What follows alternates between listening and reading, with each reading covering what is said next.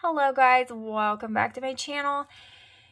This is Ashley if you are new, and we are back at this with this bee journal. I'm super happy with what we've done so far, and now I want to do something different. As you can tell, I've already been working, but I have used the embellishments that we made in the video before this one, and now I want to do something a little bit different. So I want to decoupage on this envelope that, this like pocket that I have made. I made it out of this brown paper bag. I accidentally put two together and then I sewed them so you can't even tell. But this was one paper bag and then this one is two. It's confusing. It's not going to make sense if I tell you. But okay, I'll try. Why not? Why not, right? My idea was that I wanted to make, I have some big paper bags, like lunch sacks, right? But I don't know where they are and I cannot find them.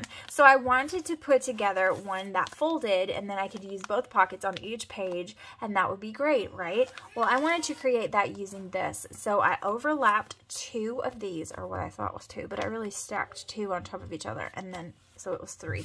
Just don't mind me. I overlapped two of these, so it was like this, right? It was like, let's see if I can do this and show you and make any sense at all. It was like this, okay?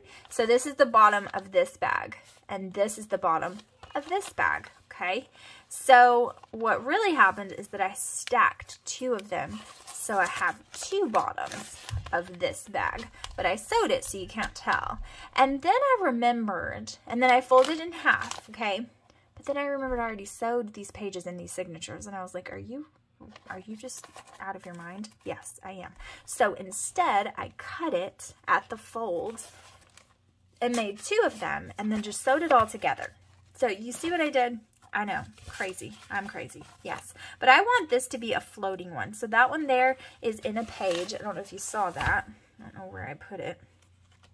Here, maybe? Yes. That one is in a page, and I have layered it with some really pretty fabric and some leaves. It's crunchy, and you can still put things behind there, and you can use this pocket and this pocket. So it's like a 3-layer pocket, and I love it. I think it's lovely, but I want to do something different with, oh, dang it, this fell off. Dang it all, Ashley. What have you done? So I want to do something different with the other one, right? And that was an embellishment that we made together that the charm fell off of, and I don't remember where I put that. Somewhere. Okay, I found it. Forgot it was on a tag. Okay. Anyway, I would like to decoupage this napkin onto this bag, okay? I got these from the Dollar Tree. I've seen some crafters use them too. I saw one in a video today actually, so I think that's quite interesting, but I'm just going to, I can't decide if I just want to do a strip of it because I'm thinking that that's a yes on this part. And then I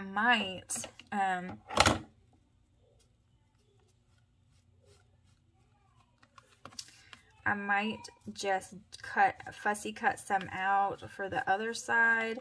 I don't know yet. Suppose we'll figure that part out in a minute. It's been a long day, you guys.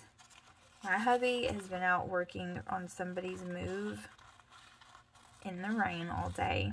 He's been soaked, dried, soaked again. I feel so sorry for him. He said his legs are all chapped from being, and chafed for being wet and then dry and then wet and then dry. And his feet are probably awful. His shoes have probably gotten soaked. Like, I feel so bad for him. And he's still at work, and he's been there all day long. And I feel so bad for him. Look how pretty that is. So beautiful. Okay, we're going to play around with this Mod Podge. And I don't have, like, a whole bunch of it left, so I don't know if I'm going to be able to do the whole envelope today, but we're going to try. And I'm just going to play like I'm a toddler. There's a lot of different ways of doing this, a lot of different mediums that you can use, but we're just going to play with this today. And Y'all, I'm all about doing things the cheapest way possible, the easiest way possible, and still make it look really pretty. That's my motto. That's what I like to do. You know what I'm saying? Like, it doesn't have to be complicated. It doesn't have to be all difficult where you're going crazy and doing all these fancy things if you don't want it to be. If you want it to be and you want to broaden your horizons, go for it. There's a lot of things that I want to, dang it, that I want to try and that I want to do that I've never done before. But if you're just scared to try junk journaling or scared to try art because you're scared of the cost and you can't afford it, or there's so many different ways that you can do things, and it doesn't have to be like crazy expensive. It can be.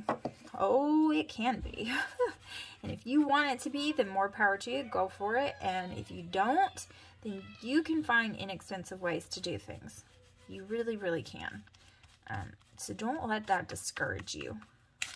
Seriously, don't, because I promise you, you can do it in inexpensive ways, and it can be just as beautiful.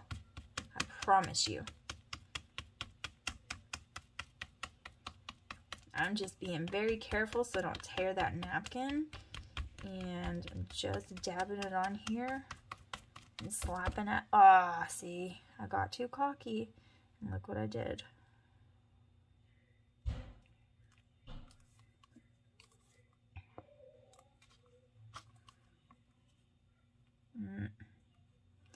Not wet enough, Ashley. You're gonna have to put something to cover that, because now you've messed it up. Beyond repair at this point, I think. I can't get that untwisted.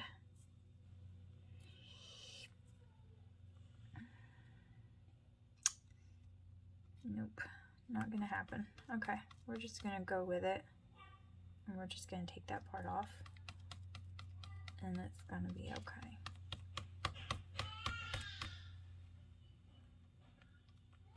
Okay, all right.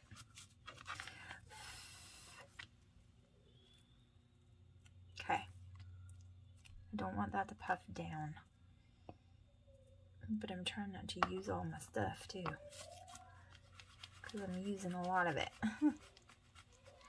This one piece, but sometimes it's just what you gotta do. Okay, we are gonna leave that there, and then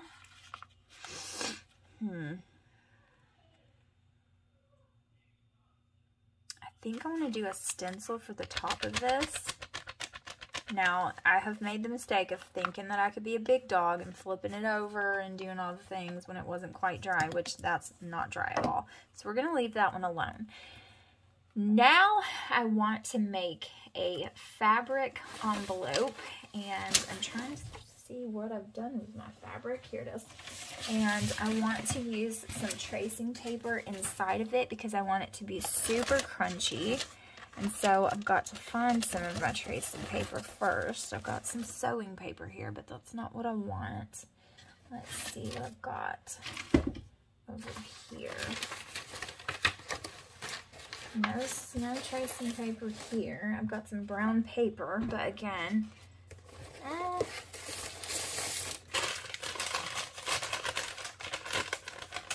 this might give me what I want. I think I might use this. Okay. So what I'm going to do is I'm going to take this brown paper and I'm going to crinkle it up. And then I'm going to straighten it back out.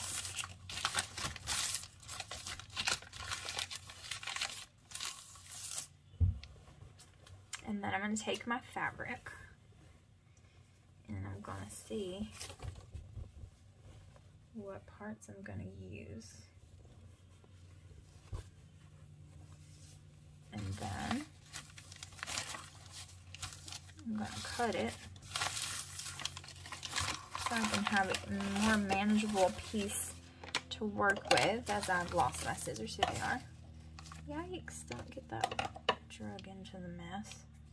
Alright, so I need to cut it here. And y'all, I ain't an expert on cutting straight. I'm just not that great at it. I'm just going to be honest. But it's okay, because I'm going to be able to trim it in just a minute. I'm not going to need all of this probably anyway. So I'll use the leftover scraps for something else. I'm just getting me a more manageable piece here. Move that out of the way. Put this back on there. And then I'd say I'll probably do about this much for now. So right now I'm cutting both of the brown paper and the fabric right now. Okay. Now I'm going to, there's a butterfly. I'm going to see what I want to do. Do I want to make me a point? If I can manipulate this well enough, because my hands are fumbly today for some reason. Do I want to make this and see where it takes me? Y'all, my child, God made my child just like me, and it's gonna kill me. It really is. It is gonna kill me, because you know why? That child, oh yeah, I want it to be super rustic and super like primitive. That's what I want. I want that. Yes. Yes, I do. I want that. I want it to be like that, okay? So don't you worry, because it looks all sloppy. It's okay. I promise it's going to be all right. Okay. My child is exactly like his mama. He's very crafty. He loves crafty things. He's always stealing my glue gun and using cardboard and doing all of these things, driving me and his daddy absolutely nuts. And he is going to be the death of me. I swear it. He is so crazy. That was another child. Child number 2. That child has asked me at least 20 times today if we're going to go to the store today. Y'all, my kids are driving me bonkers. Just telling you. They're driving me nuts. Okay. Now I've kind of made this crazy, who even knows what. But we're going to go with it, okay? So I'm going to cut my fabric to match my brown paper. And that's what I'm going to go with. Again, I want it to be very primitive. So that's not bothering me any. The fact that it is primitive when I fold it. It looks like a kindergartner made it. That's okay. I don't mind. I don't mind at all. Why am I cutting both sides instead of cutting just one? I don't know. That's just the way I thought about doing it at the moment, and that's the way I started it. So we're going with it. These scissors are, they're not the worst I've ever had, but they're not the best either. And I had some that I loved because I stole them out of the kitchen. And they were kitchen scissors. And I used them for fabric, and I used them for, you know, cardboard, cardstock, anything. They never dulled. They just worked so great. I loved them. And my child stole them for his crafts. Y'all, I'm not kidding, because that child does cardboard crafts every single day of his life, and he drives me absolutely bananas, because he steals everything I ever thought about having. He really does. He steals absolutely everything. He steals my scissors. He steals my glue. He is something else. Now, he makes brilliant things. Do not get me wrong. He makes amazing things that make you go, oh my gosh, you really just made that out of cardboard. Holy crap, you're 9. He does. He will baffle you and put you in awe and have you just thinking that he's the most amazing thing you ever saw. But he still steals my stuff. And he drives me crazy. Okay? He does. Alright, let's see if we can't get this done.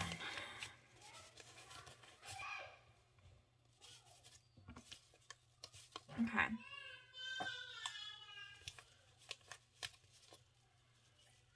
Okay, this is what I'm going to do.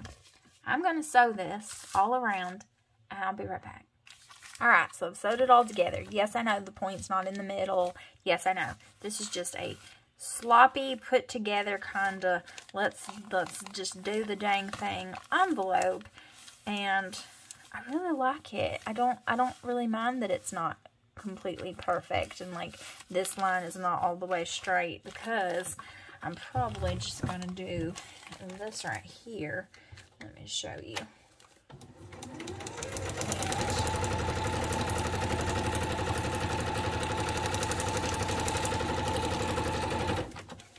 I'll show you. Hold on. I'm going to show you.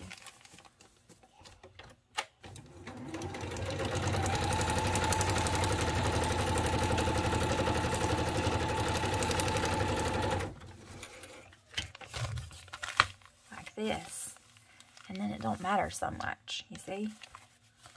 Then when you do this,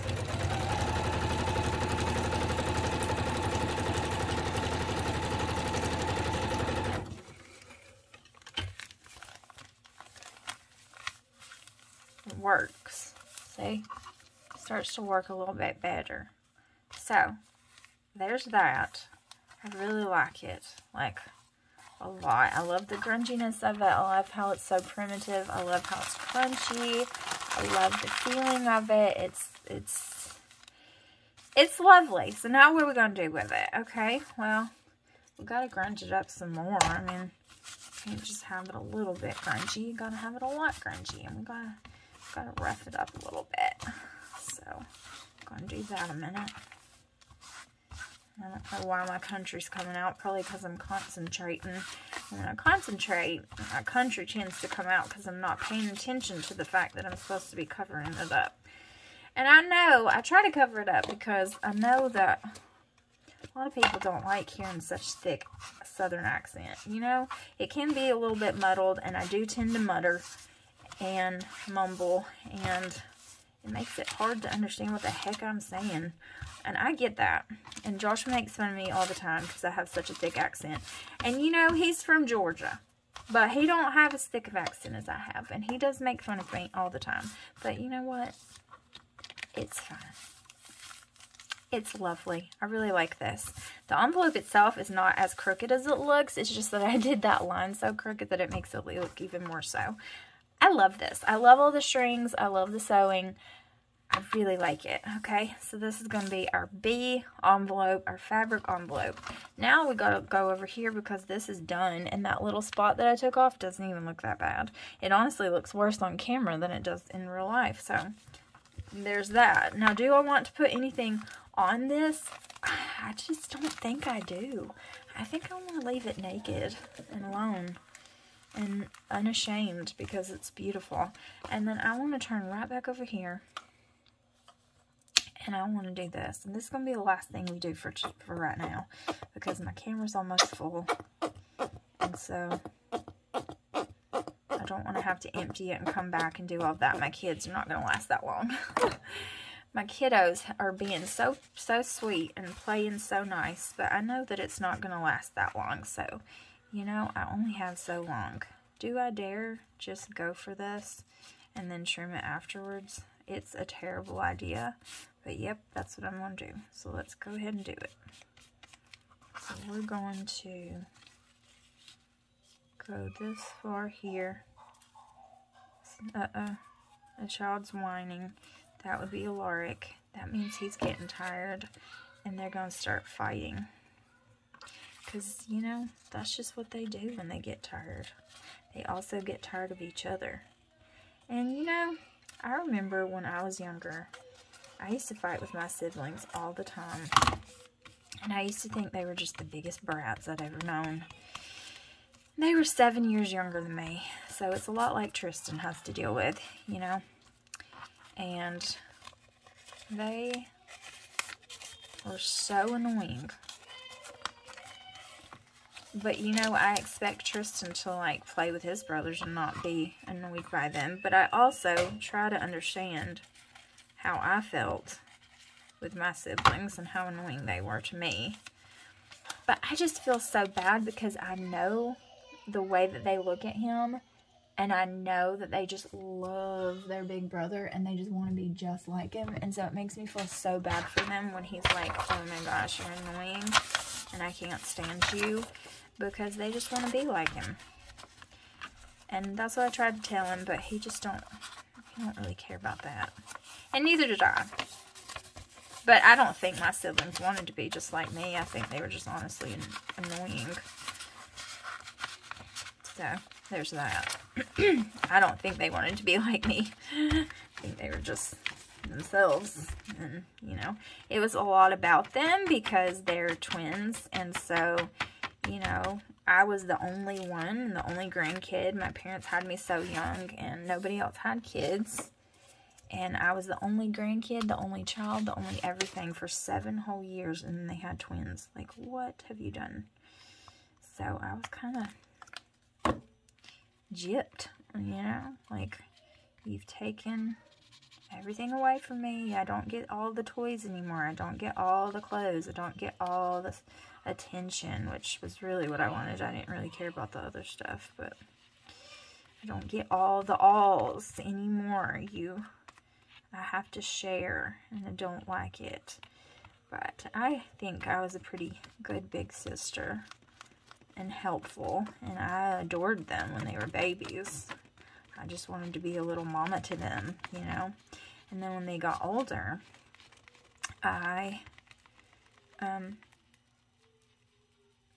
we played school, and I would be their teacher, and I would teach them real math and real reading and stuff like that, and I would read to them, and I wanted to be a teacher, so I played teacher with them a lot. And they liked it. And they really did learn stuff. We would do Bible studies, and I would teach them Bible stories and all kind of stuff. And I really did teach them like it was legit. And they liked it. And we would play house, and I didn't really want to play house because I was too old, but I would play with them anyway. My sister always got stuck being the annoying neighbor because she got on our nerves, so we would, you know, I always used to pit them against each other, probably because I felt outnumbered. I'm sure it was a psychological thing, but anyway, because they were twins and I was not, so I felt left out, so I would pit them against each other. Like I said, I'm sure it was a psychological thing. Looking back, I don't really remember feeling that way, but I'm sure I did, right? Just trying to get some of this excess off with my finger. And then we'll be done with this, and it will be lovely. And then it'll be a floating pocket, and I'll probably add some embellishments on it. But that's all I'm going to do in this video today. So we've got this big envelope. We've got this that we will see what I do with it. I don't know yet, but look how beautiful that turned out now that it's dry. Isn't that pretty? So pretty. Love it. And this will be the same when it's dry. And now I gotta go wash my hands. So thank you guys so much for watching. I'll see you in the next video. Bye.